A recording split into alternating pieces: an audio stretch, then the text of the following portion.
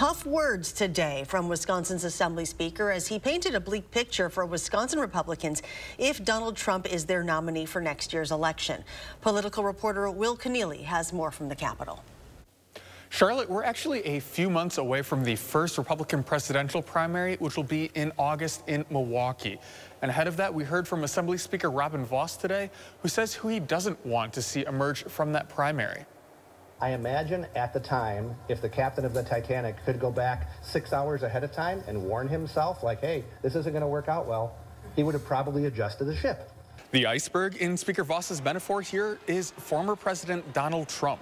But we have that chance now as Republicans to look and say, we know what's happening, we know how this is going to end, we can turn course and pick somebody else and probably win. He says as it stands now, there is no chance Trump could win in Wisconsin. Republicans here have simply moved on. And he says the same thing about Republicans looking to challenge Senator Tammy Baldwin next fall, that they should stay away from the Trump mindset. But we also heard today an admission that you don't often get from politicians.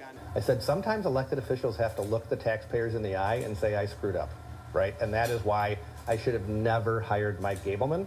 That's the former Supreme Court justice who spent about a year investigating fraud tied to the 2020 election. Now, of course, no widespread fraud was found, and after running up a bill for taxpayers in the millions, he was mocked by Vos. Mike Gableman is an embarrassment to the state.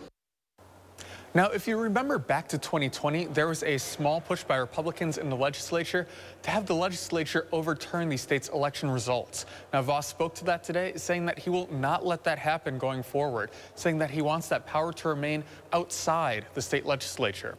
Reporting from the Capitol, Will Keneally, News 3 Now.